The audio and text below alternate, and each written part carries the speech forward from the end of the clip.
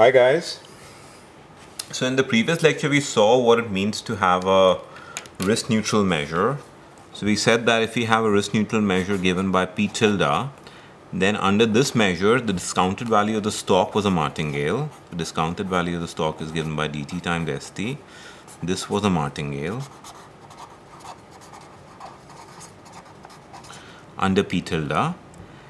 And if we constructed a portfolio that invested money and stock in the money market account, then the discounted value of the portfolio, which is given by dt times xt, was also a martingale under P tilde. Okay? And if the discounted value of the portfolio was a martingale, then we said the model did not have any arbitrage. Right? So now, one thing to notice is in the previous lectures, when we talked about the stock process or the stock basically did not pay any dividend. Okay, so today we want to develop theory on stocks which paid some dividend. Okay, so first what we're going to do is we're going to develop theory for stocks that pay continuous dividend. Okay, so let's assume that this stock basically pays a continuous dividend at the rate of 80 per unit time. Okay, this is the rate of dividend paid by the stock per unit time. And we want to look at how does the stock process basically evolves.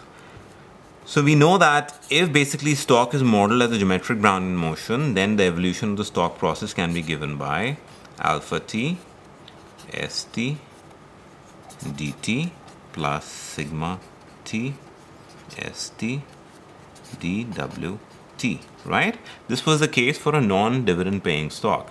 But because our stock basically pays continuous dividend, whenever a stock basically pays some dividend, the value of the stock goes down by the dividend amount. Okay, since the stock is paying dividend at the rate of 80 per unit time, the stock would go down by 80 times st dt.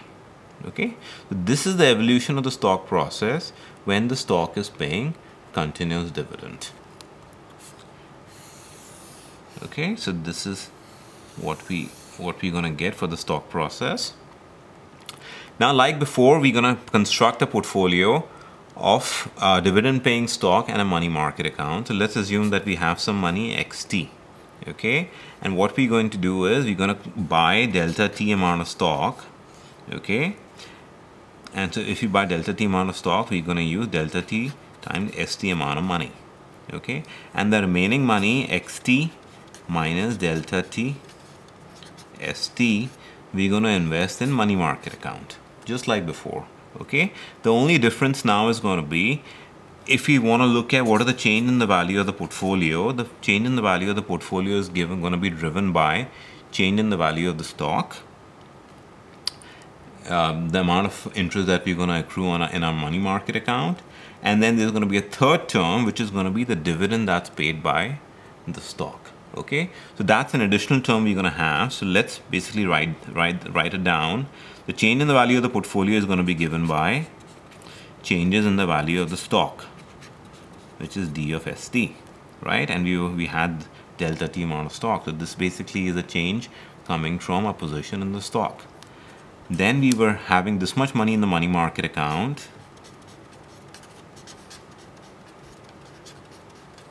which is going to accrue interest at the rate of RT dt, just like before, right? So we're going to get this much amount of interest, and then finally we're going to get some dividend. Now we were holding delta t amount of stock, and each stock basically pays this much amount of dividend. So this would be, there is a plus here because we're going to get a dividend. Okay, here it was a minus because the stock went down by the dividend amount. Okay, so that basically is the difference, and here we will have 80 times st dt, right? So these two terms we are already familiar with, change in the value of the stock, and this is the amount of money that we get from our money market account. This is the third new term that basically comes from the amount of dividend that we get from the stock. Okay, now what we can do is we can actually solve this further. D of st is basically given right here, so we can substitute the value into this equation.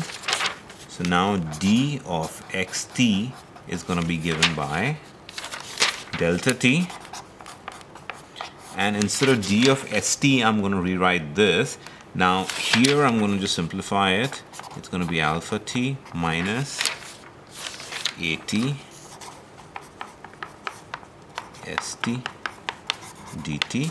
All I've done is I basically combined these two terms together, and then I have sigma t st dwt, right?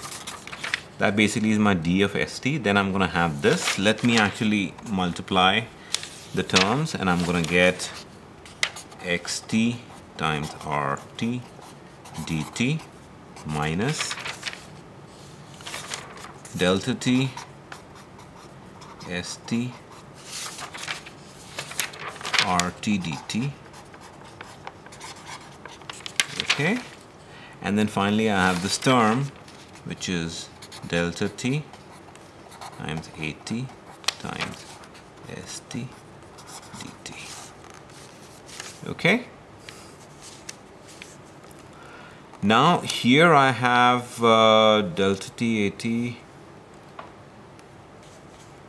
Okay, so I have delta t at st dt here, and I have a minus delta t at st dt here. So this term and this basically cancels out, and I'm left with delta t alpha t st dt. Okay, then I have delta t sigma t st dwt. Okay, then I have xt rt dt, and finally delta t st rt dt. Okay,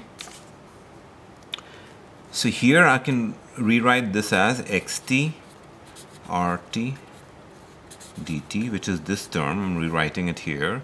I'm going to combine these two dt terms. So here I can write them as delta t st. I have delta t st here, delta t st here as well. So I can write this as delta t st multiplies alpha t minus rt dt. This basically takes care of these two terms. Finally, I'm left with the dw term, which I'm going to write here. Delta t sigma t st dwt. Right? Now what I can do is